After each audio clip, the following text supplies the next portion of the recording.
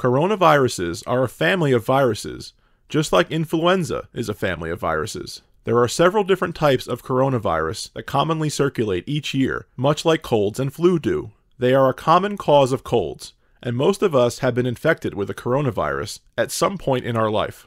Many of us have been to the doctor and heard them say, "I think your symptoms are most likely caused by a virus." We aren't tested for every single type of virus out there, so it could have been a coronavirus. COVID-19 is a disease caused by a novel coronavirus. First of all, novel means new. Coronaviruses begin in animal populations and sometimes start causing infections in humans, which is what we are seeing now with COVID-19, which was originally referred to as 2019 novel coronavirus. It began infecting humans in Wuhan, China in December 2019. A new coronavirus is always a public health concern because they can be unpredictable since humans have no immunity.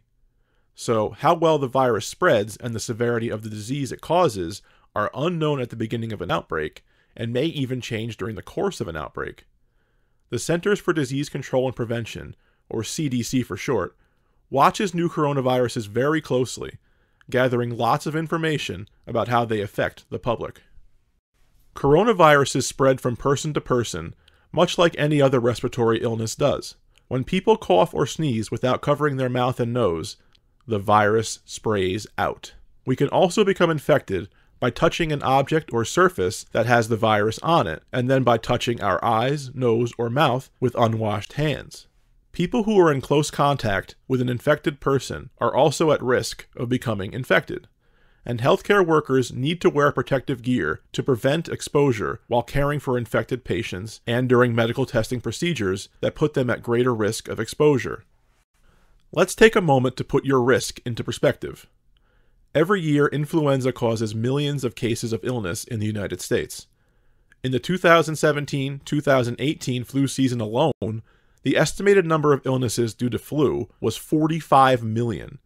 The number of deaths was over 61,000, with 633 deaths in children under the age of 18.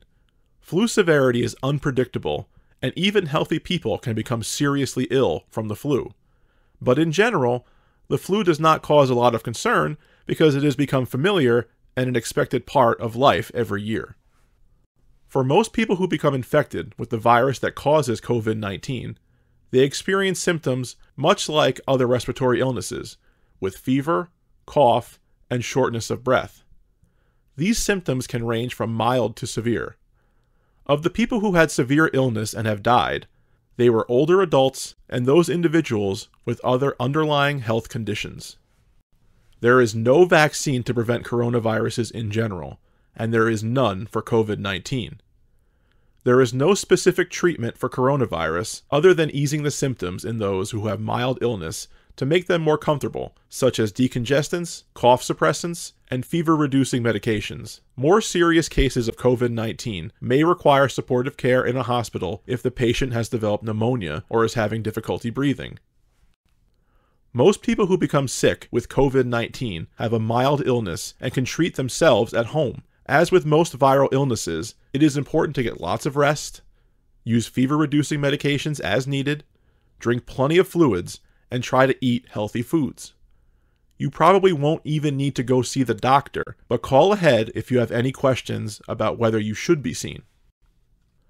By talking to your healthcare provider ahead of time, you can have a plan in the event that you do become ill. If community spread of the virus occurs in your area, you can determine together what medications you may need to have on hand, make plans for any additional supportive care, or decide at what point the doctor would actually like for you to come into the office for an exam, or at what point you should go to a hospital for medical support as needed. As with most other respiratory illnesses, the same prevention strategies apply. We want to do the basic things like cover our coughs and sneezes with tissues or our sleeve, not our hands. Why don't we want to use our hands? Because then the germs we just sneezed onto our hands get transferred to everything and everyone that we touch. Also, we want to wash our hands often with soap and water for at least 20 seconds, or use alcohol-based hand sanitizer when soap and water are not available. Please stay home when you are sick, and avoid others who are sick. Please go to credible sources of information, such as those listed on this screen.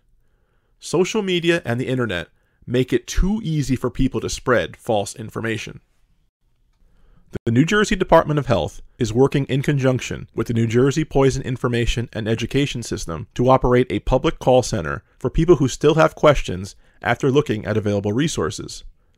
The call center is staffed by trained healthcare professionals and is open for calls 24/7. They can also accommodate callers in multiple languages.